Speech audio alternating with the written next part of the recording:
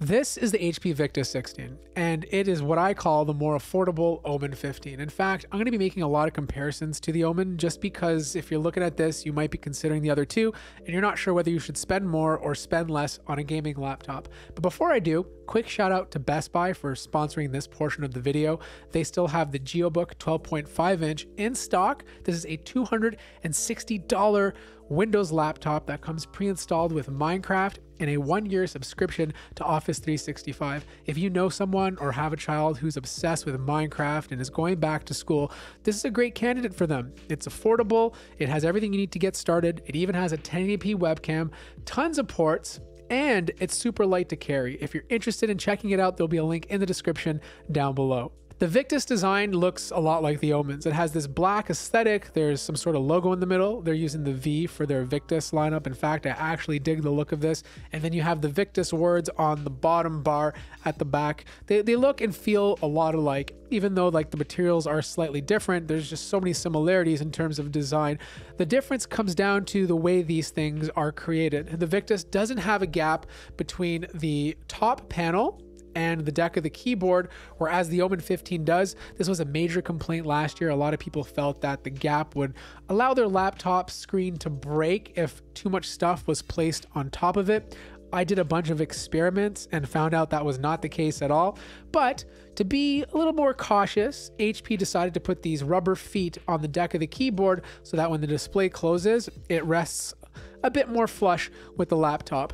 Now, if you were to press down on the top of these lids, the Omen 15 lid is a bit squishier, and it should be because there's a gap between. But I still think this can be an advantage in some ways because if you're someone who docks their laptop closed, that gap does allow a bit more airflow in. Both the Omen and the Victus can be opened up with one hand, but as you saw there, the Victus deck lifts up a tiny bit when you open the lid. And I wanted to point this out because it shows that the hinge is very stiff, but as soon as you get to the back, it loosens up a little bit. One of the major complaints with the Victus was that the screen was super wobbly, and it absolutely is. If wobble is going to drive you crazy, then the Victus is going to wobble. Do I think the hinge is too loose or going to cause issues in the future? No, it's very stiff. In fact, I found it to be a bit more stiff than the Omen. The Omen wobbles too, but not nearly as much as the Victus. The keyboard layout is very identical in terms of like the font and the travel distance and the backlighting. Like both are only using white backlighting, but you do have the option to buy RGB with the Omen 15, whereas the Victus, you do not. There's a full-size numeric keypad with the Victus, whereas on the Omen, they just throw in a bunch of macro keys and like the home and end key. Touchpad on both laptops are a bit different. The Victus does have a bigger touchpad since the deck of the keyboard is bigger, but the touchpad on the Omen is better to use. It doesn't click as deep. Like I find there to be a pretty extensive gap between the top of the touchpad and the deck of the keyboard.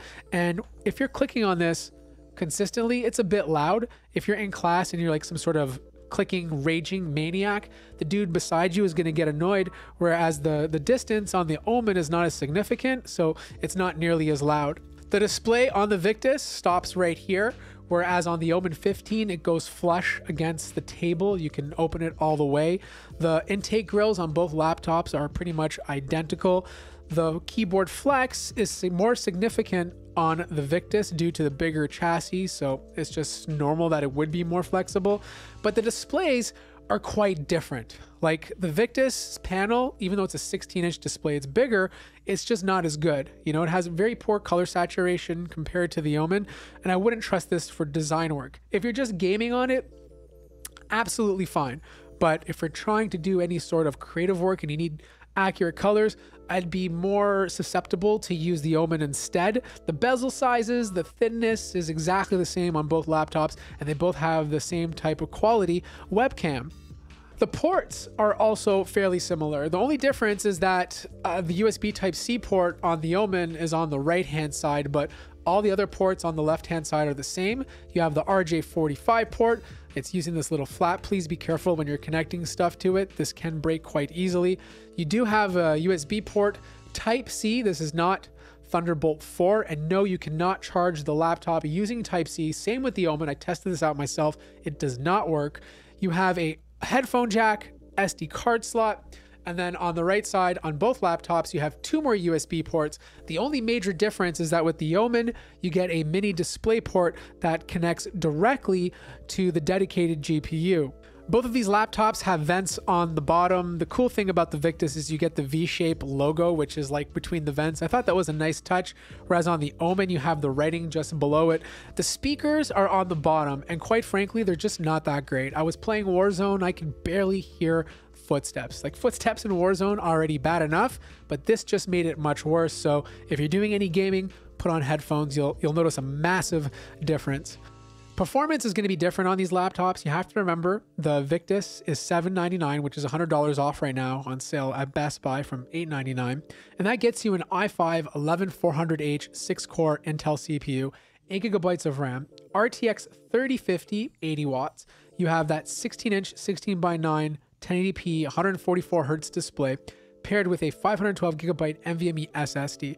Whereas the Omen, you get a Ryzen 5 5600H, 16 gigabytes of RAM, an RTX 3060, which runs at 100 watts, and a 15-inch 144 hertz display that happens to be more color accurate. But the price point is closer to $1,200. Look, there's no way to put it. If you're gaming on these laptops, the 3060 is obviously faster. You're looking at 30 frames per second in most games that I tested. The only game where there was a small difference was Warzone, because Warzone is the worst optimized game in history. This got 80 frames per second, and the 3060 got 90 frames per second. But the thing is, 30 frames is a lot, you know? And if you're someone who's a hardcore gamer, that 3060 is going to last you a lot longer. If you're not a hardcore gamer and you're just getting into it, the 3050 is more than capable. Like, there was no game out there where I feel like I couldn't play it. You know, sometimes on the newer, more demanding titles, I had to drop the settings down to maybe medium, but overall it can handle most titles at high settings. Now, if you're a content creator and you're going to be using the CPU a lot, there's not that much of a difference. In synthetics, the Victus did run a bit slower when it came to multi-core speeds, but because this is an Intel CPU, it tended to have the faster single-core clock speeds. As for fan noise, both of these laptops are very similar. Like, they get around the same fan noise. You know, like this one, for example, can go up to 55 decibels if you leave it on performance mode and the fan's on auto. Now, there is one cool thing about the Victus that the Omen can't do, and that's the fact you can undervolt this. There's 2 options: custom under the command center, where you can do the undervolting yourself, or intelligent mode.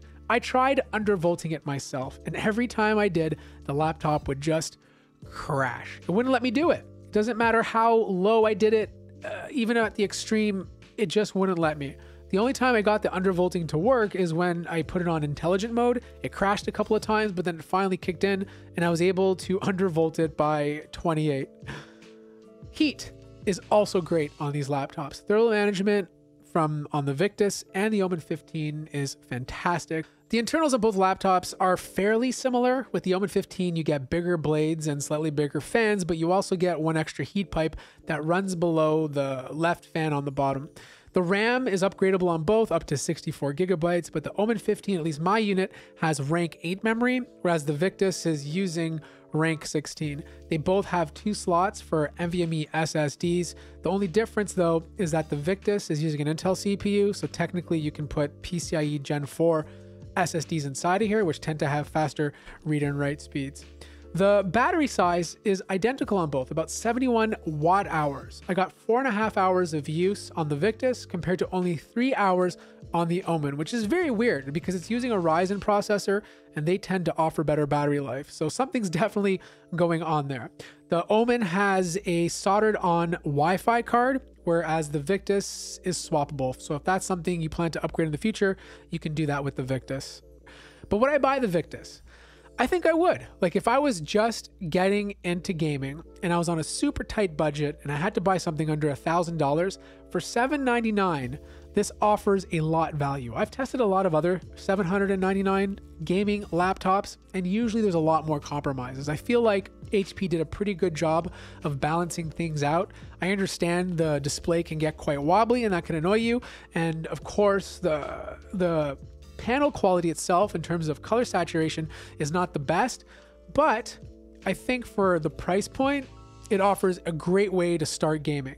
Now, obviously, if you can wait and find a deal on the 3060 Omen 15, I suggest you do that instead, because that 3060 is going to last you a lot longer. Plus, you get the better display and a slightly lighter laptop. If you're interested in checking any of these laptops out, there'll be links in the description down below. Remember, this is $100 off right now, so if you're looking for a deal, you might want to take advantage of it. Like the video if you liked it, subscribe if you haven't already, and I'll see you guys in the next one.